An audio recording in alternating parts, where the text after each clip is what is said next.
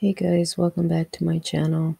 I just wanted to do a short video on a topic that I've been trying to study for the past couple of days, and I feel like God's been leading me to talk about it. And the topic is the betrayal of family. God led me to chapter 9 of Judges 1 through 28. I had to read it a couple of times and kind of dissect it just to figure out what God was talking to me about. So I figured that God was giving me revelation on how some family members will go out of their way to betray their own blood and to be disloyal. Some family members will go out of their way to betray and conspire and also God was talking to me about reaping and sowing as well. So the main character of this chapter is Abimelech, and Abimelech is spending time with his mother's family, and he wants to be made king over them. However, he persuades his mother's family to pick him over his brothers from his father's side. And eventually his mother's family gives in and decides to pick Abimelech as king over them. And so what Abimelech and the mother's side of the family did was to conspire against his father's side of the family and to go ahead and kill his brothers. So his brothers were all killed except for one, and his name was Jotham. In verse 21 it says, "And Jotham ran away and fled and went to Beer and dwelt there for fear of Abimelech his brother." So he was the only brother that escaped from the hands of Abimelech and his mother's side of the family. And so Jotham saw that all his brothers were killed, and so he confronted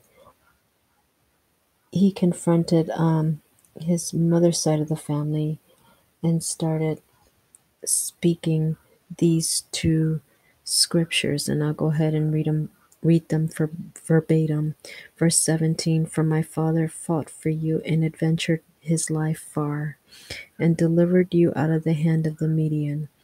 And ye are risen up against my father's house this day, and have slain his sons 70 persons upon one stone, and have made Abimelech the son of his handmaid servant king over the men of Shechem, because he is your brother."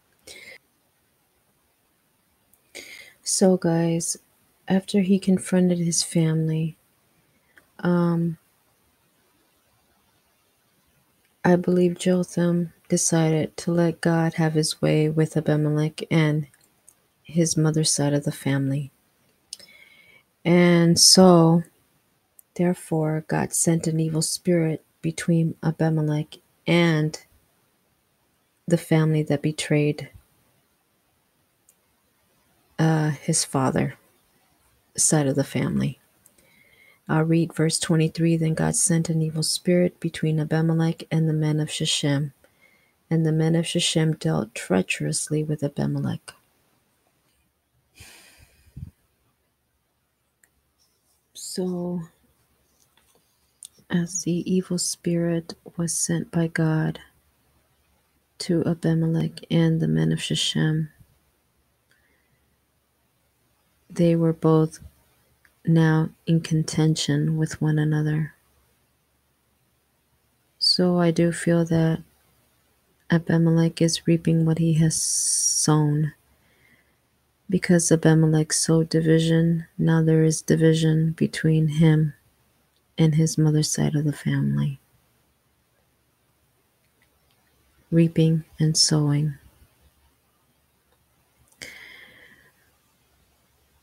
I believe that families should be in unity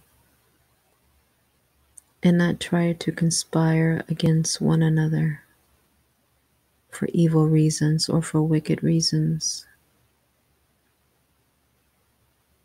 You have a story in the Bible, Cain and Abel, and how one brother conspired against another brother because he was jealous.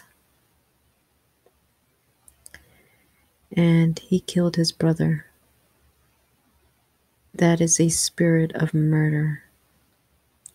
God does not desire for families to come against one another, especially when you're bonded by blood.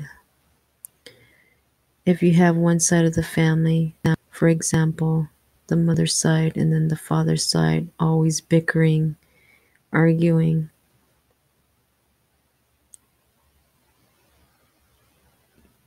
bringing division against one another, it is not going to stand. The Bible says a house divided itself cannot stand. Just for example, a wife and a husband who are divided against one another is not going to stand. There won't be peace in the house. If you have families, both families in a house, arguing with one another, there's not any peace. God wants peace and He wants unity. Family is very important to Him. He is a family God. So there should be no traitors within a family or disloyalness within families, right? Sisters and brothers.